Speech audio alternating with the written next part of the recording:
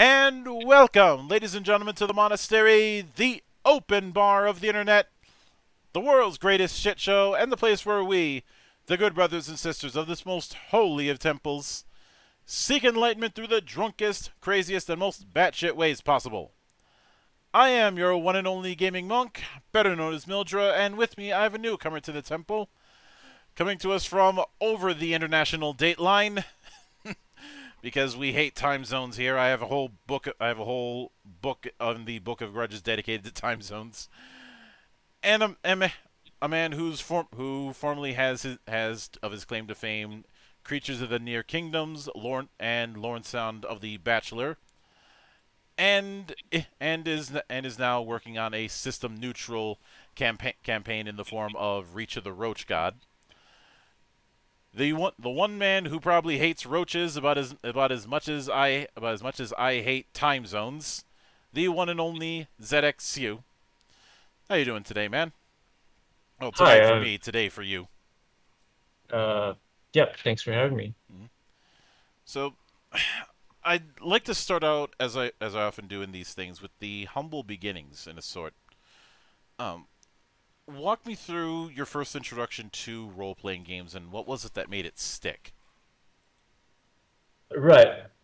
Uh, so I'm I live in a small town called Padix in Malaysia, in Malaysia, Yeah. which is in Southeast Asia, and I am by trade a sort of writer.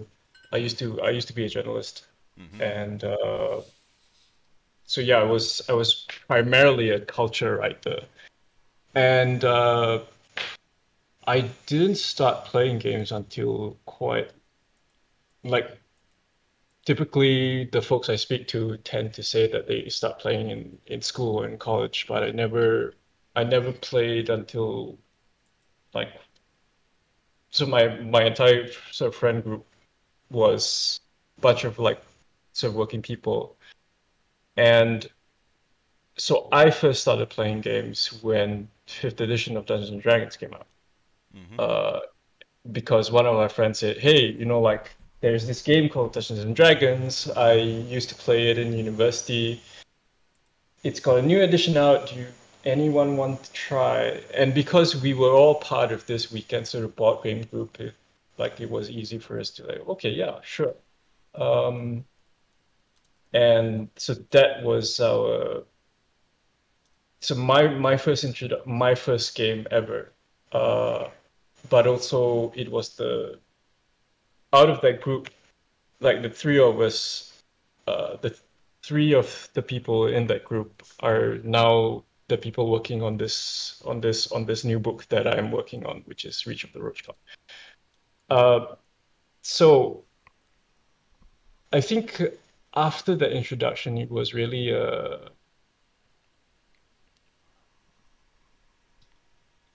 sort of focused my interests in before this I was playing board games, I was playing video games, and kind of keeping it under wraps because it's not it's I used to think like it was a dirty secret.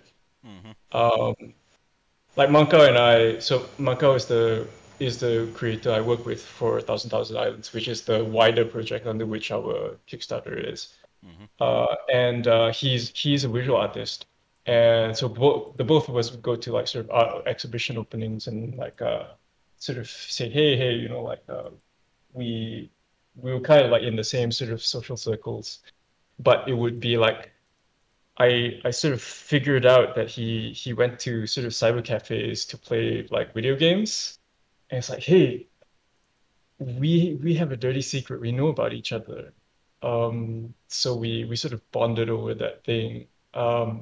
Eventually, but eventually it sort of progressed to the point where he started playing make designing card games, and because we both had a shared interest, basically it was an opportunity for us to turn our sort of useless hobby into a work thing, and therefore justify it and rationalize it to ourselves, really.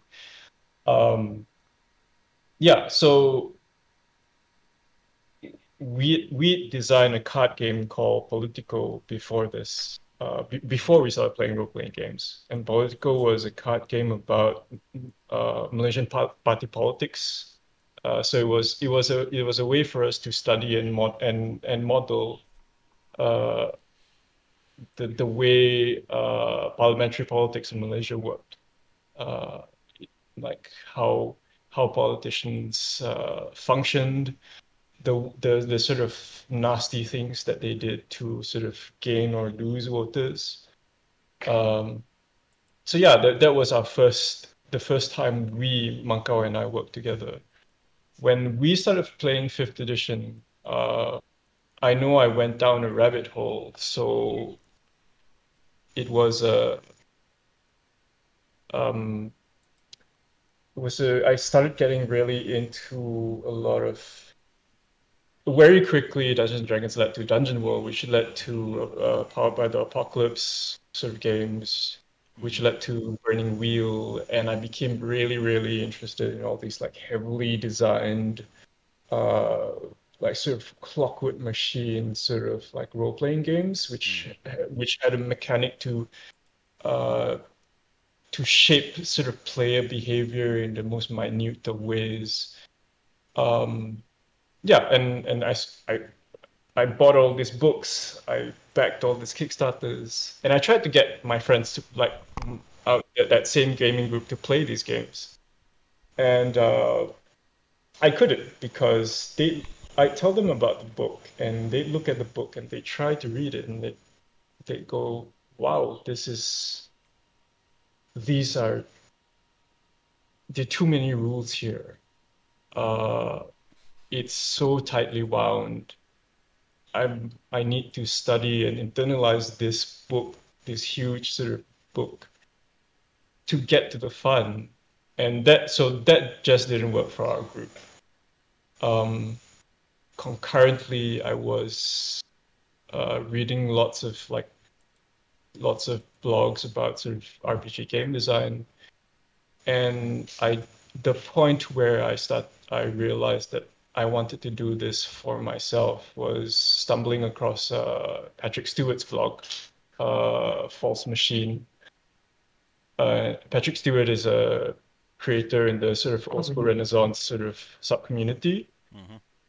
And it was a particular post. It was a post where Patrick was doing a read-through of a book called The Art of Not Being Governed, which is a book by ethnographer James Scott, who was writing about sort of the mountain regions of northern Southeast Asia and the sort of cultural context of that region.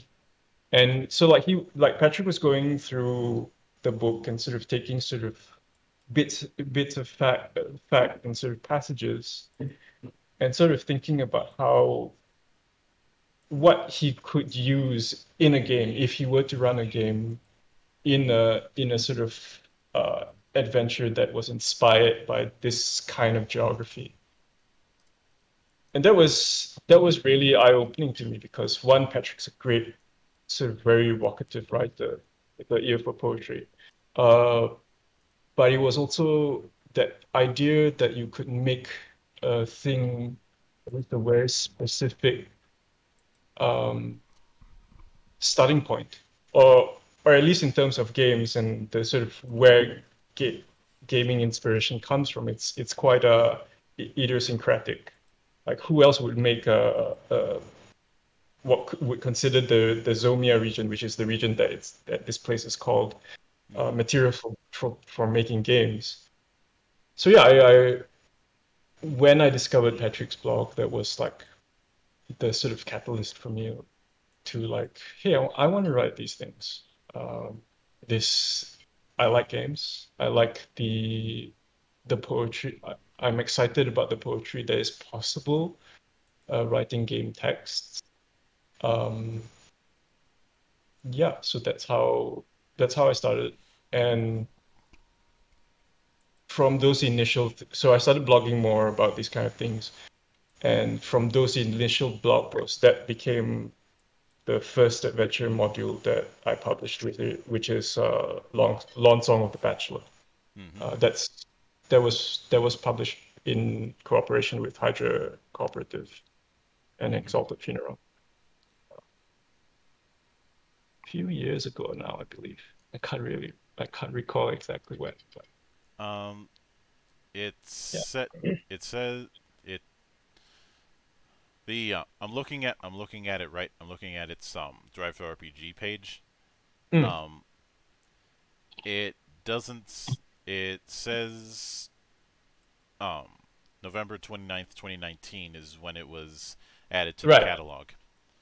So That sounds if it was about on right. another site before then, I wouldn't be able to tell you on that because I can do a So lot of things, but I can only do so much. I think I wrote the initial draft of that adventure in 2017, 2018 maybe, and yeah, it was published in 2019. That sounds about right. Um, yeah.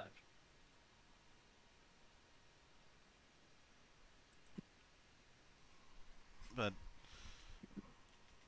and it's I suppose I do find it kind of interesting that you gravitated to the to the OSR end of things in a way that's somewhat parallel to some of the OSR stories I hear coming out of Brazil these days.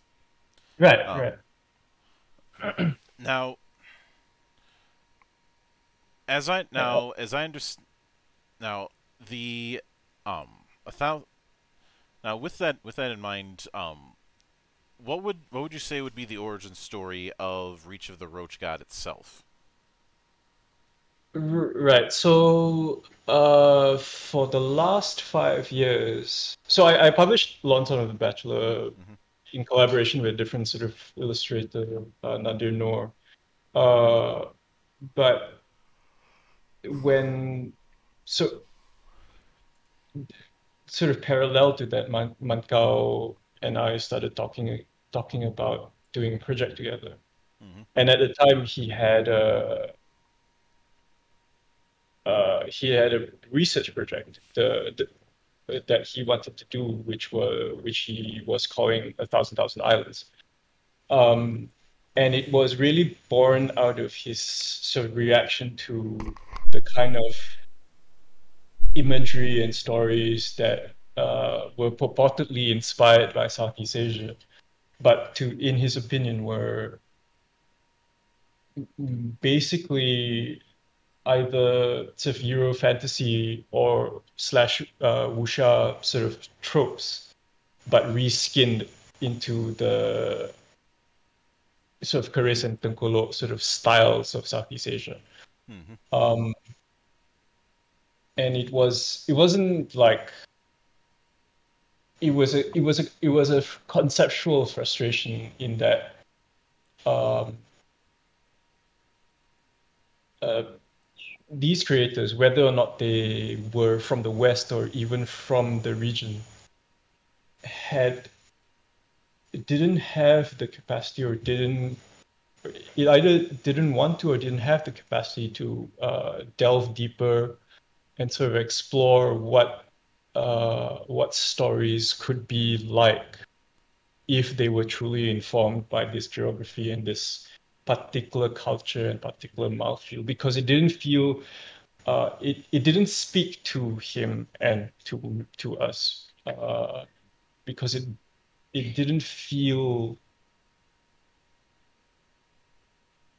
it lacked the feeling of the here, if you get what I mean. Mm-hmm. So so the way he approached the thing was it was really it began as a visual exploration. So it was looking at a lot of like material culture. Textile culture, for example, has traditionally been hugely significant in a lot of Southeast Asian cultures. So it's Mm-hmm. like a lot of focus to sort of material culture, what tools people use, and how the tools shape culture. For example, in one of the zines, one of our Thousand Island zines, uh, Macau sort of talks about the hand sickle, which because which is a tool that was that is the way it is because of certain cultural specificities. In lots of Southeast Asian cultures, the paddy spirit is a very important aspect of rice cultivation. So a big scythe is seen as too uncouth. So that's why you'd have a hand sickle that you go to cut the stalks individually. So that's why a tool like that exists. Mm-hmm. So those were the kind of details that really sort of were the foundation of our project. And he started exploring different kinds of like those more fantastical drawings, building up from this vocabulary of material culture. And that's when he sort of asked me whether I wanted to be part of it, and like, oh, do you want to write for this? And what could we write from this? And then we talked about, hey, I like lots of RPG books, and you like lots of RPG books. Let's make one of these like sort of gazetteers together. And because I was already writing sort of adventure modules and thinking about ways to design these kinds of documents and make them useful for players. That's how we made our first few zines. Mm-hmm. So it began with him sending me a brace of about 20 to 30 images. He was exploring crocodiles. Mm-hmm. And a place or a region or a river kingdom which was ruled by crocodiles. So he sent me those images, and like I looked at them, and so ideas started flowing, and we both created this kingdom where in the sort of the stratification of society where crocodiles were at the top. Mm-hmm. And people, they were literally incarnated sort of divine beings. And that was our first zine, titled Merkerger. Mm-hmm. This is all background for the project we are doing now, which is Witch of the Roach Code, which is our first book length work in this 1,000 Islands project. Mm-hmm. And it is our first because all the zines previously have been more, sure, they're full of like characters, adventure hooks, and sort of game detail. But this book will be our first, which will contain sort of full-fledged sort of adventures that are interconnected and themed around caves. Because Southeast Asia has a lot of very big sort of cave networks. Mm-hmm. And yeah, so it's 3 adventures. It will have an interlinked tools for a full campaign. It details cultures on the ground, and the main sort of central figure that ties everything together and may or may not be an antagonist is the roach god of the title. Mm-hmm. Now, within what I'm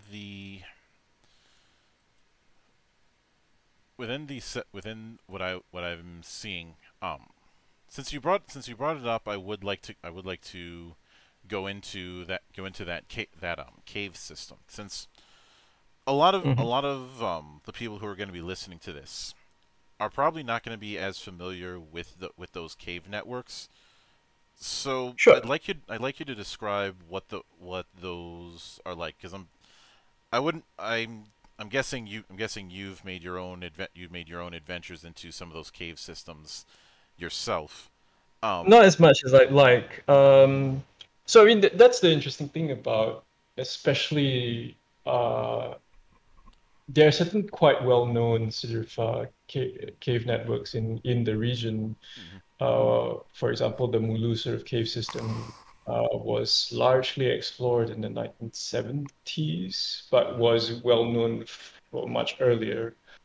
Uh, and then there's a lot of cultural things associated with caves. For example, swiftlet nest cultivation, birds nest cultivation is uh, the sort of bird's nest soup that is very is part of like Chinese culture. The bird's nest comes from Southeast Asia.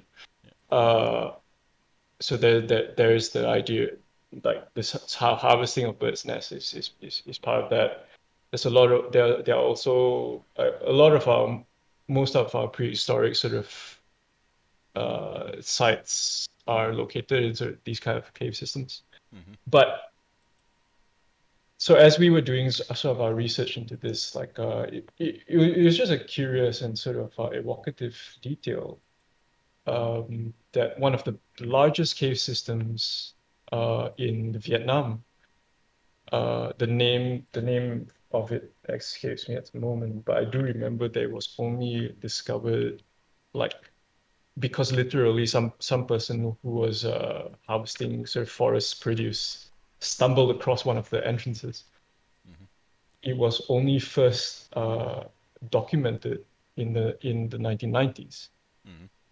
Uh, so yeah, it is a geography of where the sort of forests of the sort of at the equatorial forest uh, makes it very hard to sort of enter sort of interior regions, and because of this, like massive sort of geographical formations are were unknown until pretty recently. Mm-hmm. Uh, that's just a very I don't know that fires my imagination in Yeah. the I will admit that when I did a bit of a search on cave systems in Malaysia, one of the big ones that kept showing up is the Batu caves. Oh right. Yeah, that one's really a fixture of a lot of our like fixture of Malaysian cultural life really because Mm-hmm. one of the largest Hindu festivals is centered around the temple that is located in the Batu Caves. Mm-hmm. Um, so there is a yeah, you know, I'm sure you've probably seen the photographs of those like hundreds of steps Yeah, leading up to the sort of like temple. yeah. I've also seen some footage when the steps got a bit of a paint job. Oh yeah, yeah. They are so like the last time I went, uh, there's like a troop of like really nasty sort of like macaques. So there's a monkey troop that lives as on the temple grounds, and they're pretty rude because if you don't give them treats, they'll reach into your bag and grab things. Uh, so yeah. Yeah, it's an interesting. I mean, it's a very striking sort of location, really, because the the sort of temple to Murugan is located inside this cave. Mm-hmm. Uh, and yeah, there is a definite sense of the sort of sacred um, when you go up there. Uh, so yeah, it's like sort of temples and shrines in caves is I mean it's pretty common. Mm-hmm. Now, within this particular project, I've brought this kind of thing up in the past, but do you have within the book? Do you have plans on putting a bit of a pronunciation guide for some of the names, some of the terms, and the like, so that when a GM is describing what's being seen or describing sayings that that NPCs might have, that they're able to get it mostly on point.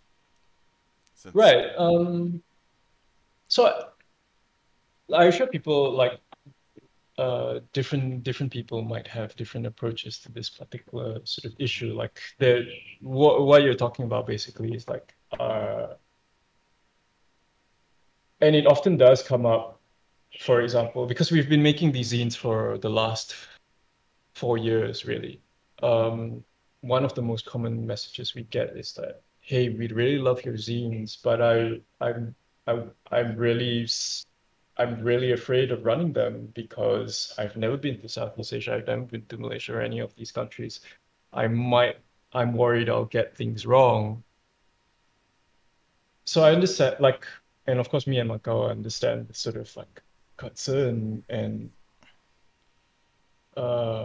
the thing about that, at least for me, is that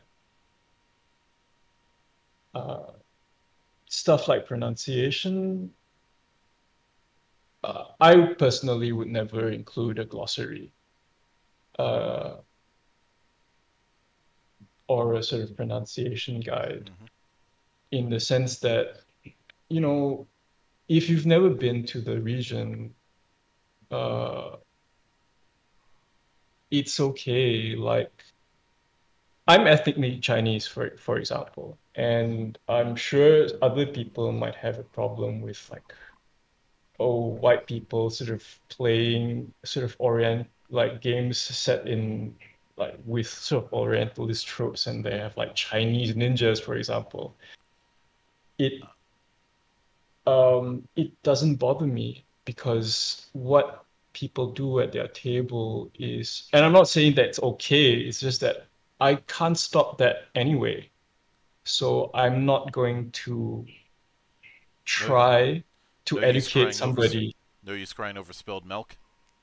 No, it's like the sort of big deal for us is like uh so a big thing for us in making the sort of conceptual framework of the zines is not to be representative of Southeast Asia in any way. When we write the zines and we make the zines and we craft these stories are ultimately centered on our sort of lived reality and our own imagination. So for me and Mankau, it's important that we keep that as the center. As a so the priority is to tell the a truthful story about the things that we know hmm and the sort of imaginations that we do know and we can sort of create from. And then if people come in, they come in. You know, it's an invitational thing. Come sit at my table. hmm Uh, if you need to know how to pronounce it, ask. Yeah. Uh, you I'm both. I mean, I'm available on the internet, or you could Google this kind of things. You know, hmm um, my priority is to tell a particular story, not be or to provide tools for telling a particular story, not to be hung up on legibility, which is what glossaries do. They are designed to serve an audience uh, that doesn't want to Google those terms themselves. hmm I can Uh, understand that. And yeah. for me personally, um, I've ev- I have on my review series I've covered a handful of a handful of wuxia themed Mm. games. Right, Um, right. things like Ogre Gate or Keen or Kill the Buddha. Um, and inevitably, I end up getting somebody who gets on me about my pronunciation instead of they go, i.e., they go through a 10 or 20-minute video where I go over the rules of a certain game and the focus is how I pronounced key, for instance. I Um, mean, for like so uh, an an interesting sort of like related sort of anecdote. for me is that I didn't know until, or I pronounce it interchangeably wuxiar and wuxia, because the thing is, even though I am literally ethnically Chinese, I don't have a personal sort of relationship with the genre, at least not in its Mandarin language or English language variants. Um, So it's a pronunciation that I have trouble with. So I think that everybody, uh, like people everywhere have issues with uh pronunciation and like I don't know. I think it's um, rich that I'm pretty, I'm pretty sure. I can safely say that I know plenty of native speakers who keep screwing up my name. Um, yeah, so yeah, it is not a cross language issue. It's more of a issue of people being people. But I do remember when when so when someone brought up that whole thing of of people playing characters in a culture that they've never been in, and I remember immediately saying, I I've I'm running a stalker game, and I've never been in Russia. Um right, right, um I don't I've argued that one of the reasons The Witcher ended up getting so popular is because it presented a fantasy that um that wasn't Western Europe.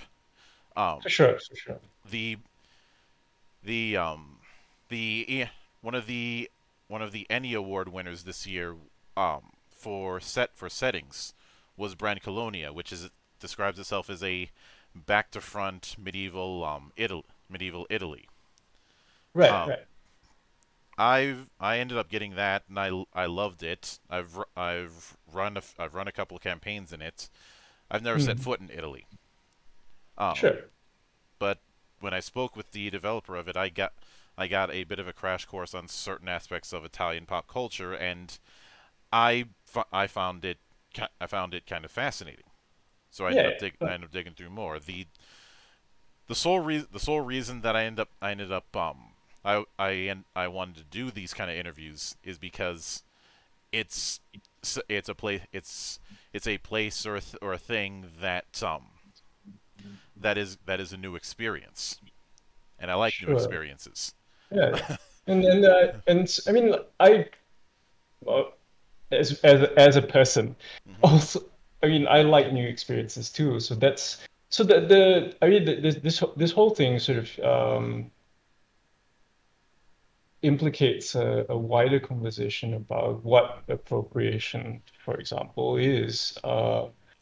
And the thing about it is that it frustrates me that the conversation around sort of representation and or sort of cultural appropriation is focused on um, the sort of the wrapping around it. I mean, the superficiality of like who is pronouncing what and which actors get to portray which roles, There's the there's the this or sorry to what kind of illustrations are in allowed in books when I mean appropriation is about power and who owns the economic power that is that using this culture profits. So Mhm. my big example is that it really doesn't matter how many non-white figures you put into a Dungeons and Dragons source book illustrations. If your editorial sort of list is still all white people. So yeah, that's when we talk about this sort of like thing, for it's all it's the material condition side of it that's the important bit. for me Uh, I I I remember there's a couple of music examples I always find myself getting drawn to when it comes to this particular debate. Um, that being Skiltron and Whispered. So I'm quite a music nerd. Skiltron, it is a pagan-leaning folk metal group that focuses a lot on the stories and legends of Scotland. Right. The band themselves is from Argentina. Sure. Um, Whispered is a melodic death metal band that is heavily themed around samurai. Their first album, Thousand Swords, was all about Musashibo Benkei from the Tale of Genji, the man obsessed with collecting 1,000 swords from 1,000 duels. Sure. And Sure. they're from Finland, which has the largest per capita amount of metal bands in the entire world. And in both cases, they clearly have a respect for the cultures that they're singing about, and they performed in those countries as well. Skiltron has performed at Wacken, which is the holy grail of open air festivals when it comes to metal. And Whispered has toured Japan many times. Right. And the question that I keep asking when it comes to the appropriation debate is, could you really walk up to either of those bands and tell them what you're doing is wrong, you need to change it?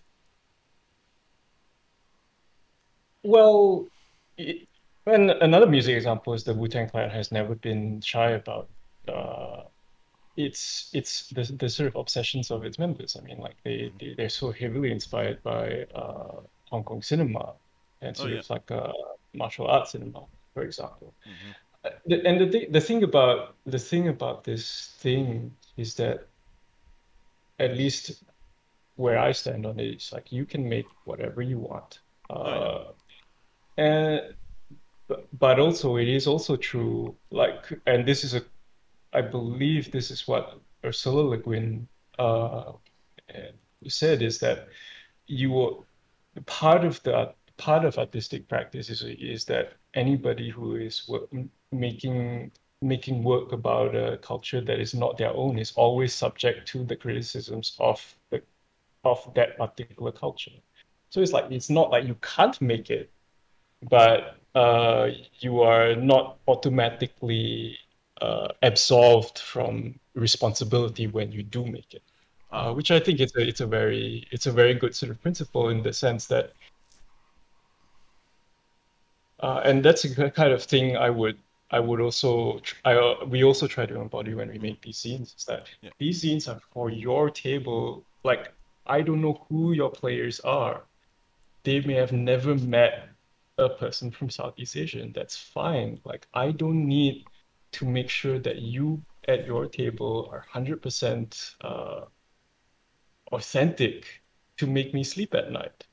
But it is a issue, and it is a problem when, for example, uh, an American publisher makes a book about Southeast Asia and markets it as an authority.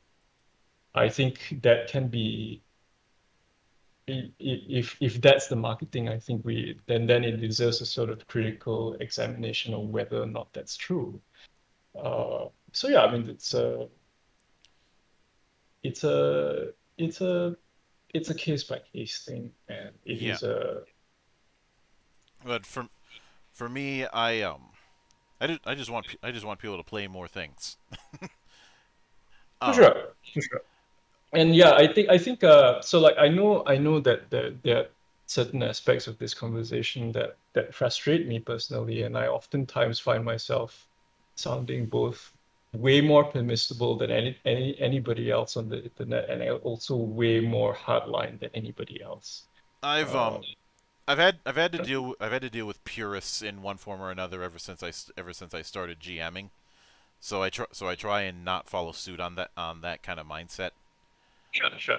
Um, And that's that for at least for Macau and I that not getting stun locked into that sort of conversation is the only way we can make work because at the end of the day it's not about how we are representing ourselves to an outside culture. It's about are we making something that is true for ourselves. yeah. So it's Macau and I always style it as it's not about we are not making a work that's representational. We are making works that are a recentering. Because the trouble with fantasy, like popular fantasy fiction, for example, is the center of the imagination, like you allude to earlier, is Anglo-European sort of Euro fantasy, like the Tolkien-esque I imagination. call it the Tolkien melting pot. Yeah. Which in terms of Dungeons and Dragons and RPGs, it is really a Gygaxian melting pot because the assumptions of that in Dungeons and Dragons are very particular to a kind of American exceptionalism. So it's an American abridgment of what uh, people in America might think European fantasy is because Dungeons and Dragons has a lot of quirks. But one thing that it does do is like sort of flatten a lot of the weirdness that's intrinsic in a lot of like European fantasy, for example. Yeah, so uh, And it's a how do we make fantasy weird? And the answer to that is always make it very specific. Uh, so like we are doing for the zines, I bring up Patrick again, Patrick Stewart again, because because his work is also a very great example. He wrote the book called Silent Titans, which is a sort of campaign setting book that is set in a sort of psychedelic um, uh, Britain, but a specific part of Britain. So it is specifically Birkenhead or the Wirral Peninsula, where he is actually from, in which he grew up in. So the book itself has adventures and sort of creatures and landscapes that are very, very like they are riffs of sort of local sort of folklore that I definitely don't get. Like, if I didn't read his blog, I wouldn't know that, the sort of like painted boats of this particular section of the adventure uh, are were inspired by a real thing in sort of the harbor of his hometown. But because that's where the inspiration for the fantasy comes, it is refreshing. And I mean, there's nowhere that's more supposedly overexposed than sort of the English countryside fantasy. But because it's so specific, it is so fresh. Yeah. now, when it comes to the starter adventures that you're putting in there, Mm. obviously we can't go into exhaustive detail with each, but would it be fair of me to say that all three of them is a themed sandbox? I guess run I've never written because I've never run a sort of like a adventure path, if you see what I mean. So they are all kind of like here's a place or here's a community, here's a cast of and these are particular creatures or people slash creatures because oftentimes in the Thousand Islands animals are full characters. Um, these are the characters who live here. This is what they want. This is how they might relate to each other. This is a geographical feature in terms of Reach of the Roach God, is they are often sort of caves. And yeah, like what do you do? You're here. I mean, the sort of preview PDF adventure that we posted as part of the campaign, which is one of the three adventures, begins by you arriving at a tea house, and like the villagers are scared because they've seen like flying shapes in the night. I mean, it's a fairly sort of typical start. You all And meet yeah, in a so tavern. You all meet in a kind tavern. of, You kind just of, replace the basically. tavern with tea house. And yeah, what do you do? What do you want to do next? Hmm. Um, and with that in mind, the within each of them, I had noticed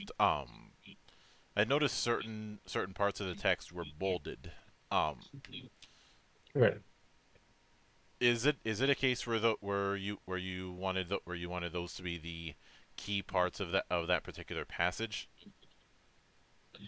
Yeah, I mean, so I was generally bolding things because I mean, like it's easier to pick out when when you need to reference uh, a document like that. Hmm. Um, and yeah, that, and already because it's system agnostic, you're going to have to do notes. That's also why in the layout of our zines and this adventure, there's so much negative space or white space in the Hmm. layout. It's because it's meant to be used. Uh, a sort of GM is meant to be writing notes, and players are meant to be writing notes, and yeah. All right. Now, one one of now I will admit in a lot of OSR like designs, there's a tendency to to allow for presenting what's inside a given book and letting the table make it their own in some way. Hmm. Is that kind of thing is that kind of thing present? Obviously, it's a bit easier to do that when you're system agnostic. Yeah, I mean, so like we've always uh so the zines have always been system neutral, and that's because I mean, for one, Mako and I don't really are not great at designing sort of rule sets. Uh, we're fairly okay at sort of like making adventures, if you will, sort of like Hmm. who's here. The random tables are all are written in such a way that it always keeps in mind who, like what if player characters encounter this particular thing, will they or won't they be interested in interacting with them? So they're always sort of tweaked towards, yeah, like this particular trade good or this particular person who is selling this particular thing, you would want to interact with them Hmm. for what for various reasons. Um, so yeah, because the texts and the images are all geared towards creating situations that are pregnant, I guess is the most useful way to describe it. Hmm. Um, just in terms of what I've known, like people get back to us about how they've used our zines, and yeah, like folks have run it in straight fifth edition D&D. Folks have run it in a host of retro clones. Uh, a large one of the first people to ever that I know to ever play a game in the zines used it in conjunction with like Fall of Magic, Hmm. and has gone on to use a different sort of storytelling rule set for every zine we've ever put out, um, which I find is a fascinating approach. Yeah, I mean, like the thing that personally surprises me is that people have sat down with no prep whatsoever, opened the zine and just run from the zine, which is I didn't expect, because even I assumed that you need to do a little bit of preparation to make it suit your campaign or your table. But I guess that's possible. So Mm-hmm. yeah, I think making it system agnostic is really a really fecund way to make a game. Mm-hmm. And what are you shooting for as far as the total page count of Reach? Wow. God, I need to look at my notes because the thing about the book is that we are still writing it and creating it. So Mm-hmm. this campaign is really one of this. We are using Kickstarter as it is literally advertised, in that we need to raise funds so that we can work on this for the next year. Mm-hmm. Um, it it I think it's about 300 plus pages at the moment. Mm-hmm. Uh, it really depends on whether or not, like one of our next stretch goals is a bestiary, which may extend the book a little bit.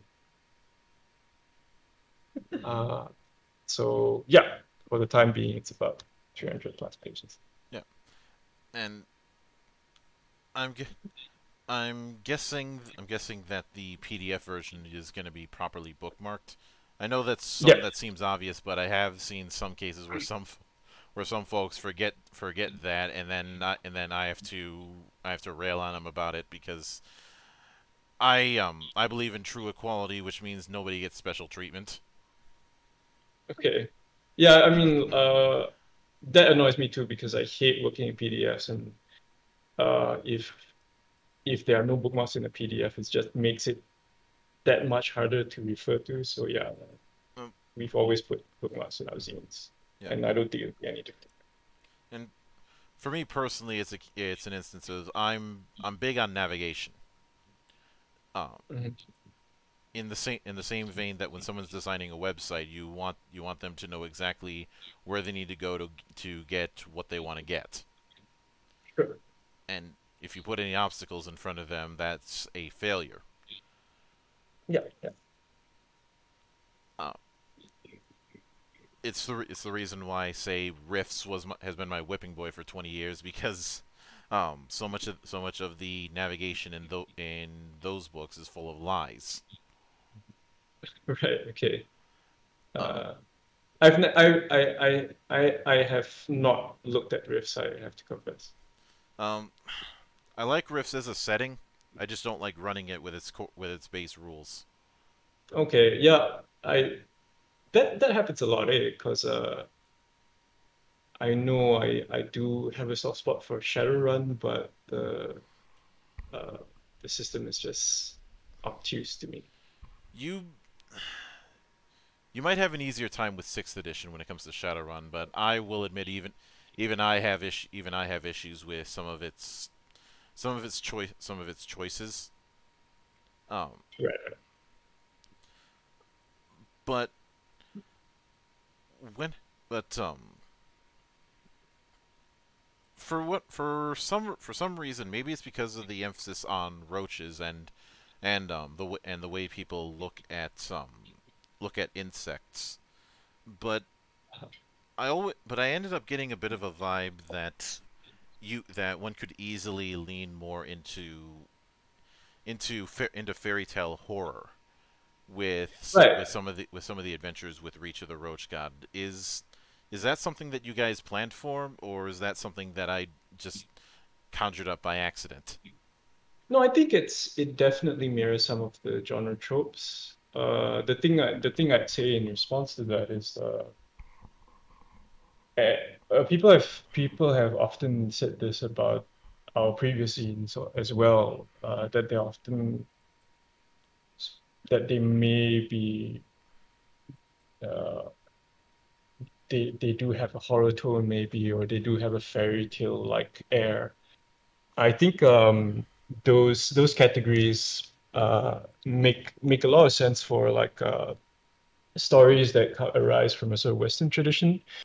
But when so the sort of stories that we are inspired by or are modeling our zines from don't really have a distinction between, oh, this is horror, or this is a fairy tale, or this is fairy tale horror. It's um in the same way that a lot of the it's true that a king may be a divine god and also a spirit of a place and Mm-hmm. also an animal in Southeast Asia. You know, like what is a tiger but a person because they're often shape-changing, Mm-hmm. but also a spirit of a particular forest, but also an animal that is wild and might eat you. So the distinctions between those categories or those taxonomies are fluid.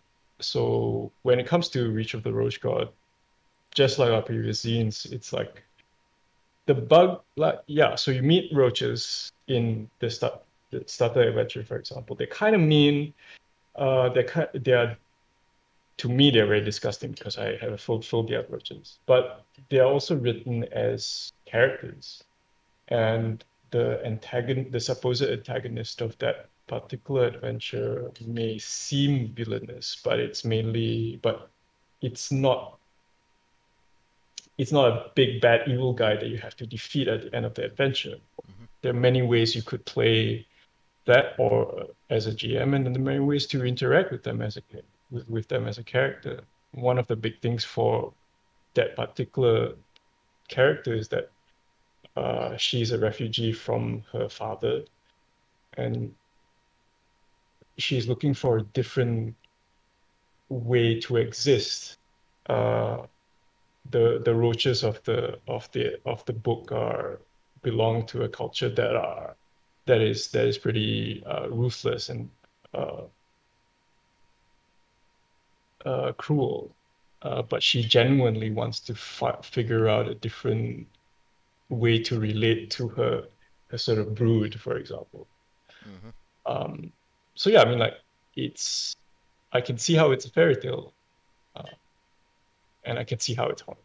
Yeah. But it's best, or at least I have to view it as neither of those things or all of those things. Mm-hmm. And I specifically used the wording that I did because I may have I have a bit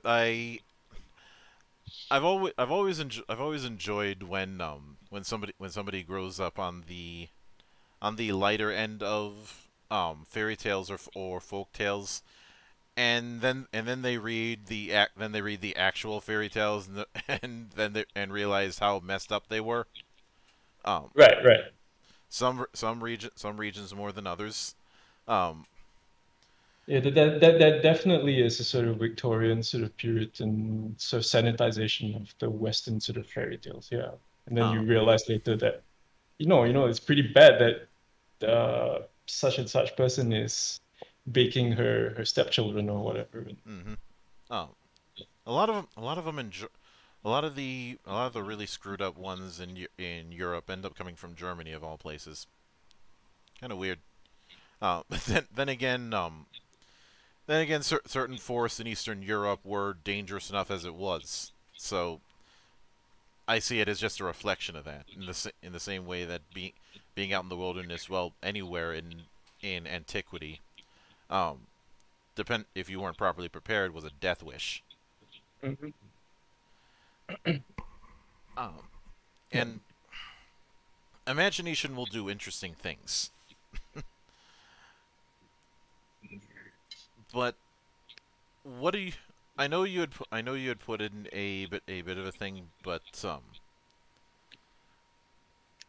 what are you shooting for as far as a release window?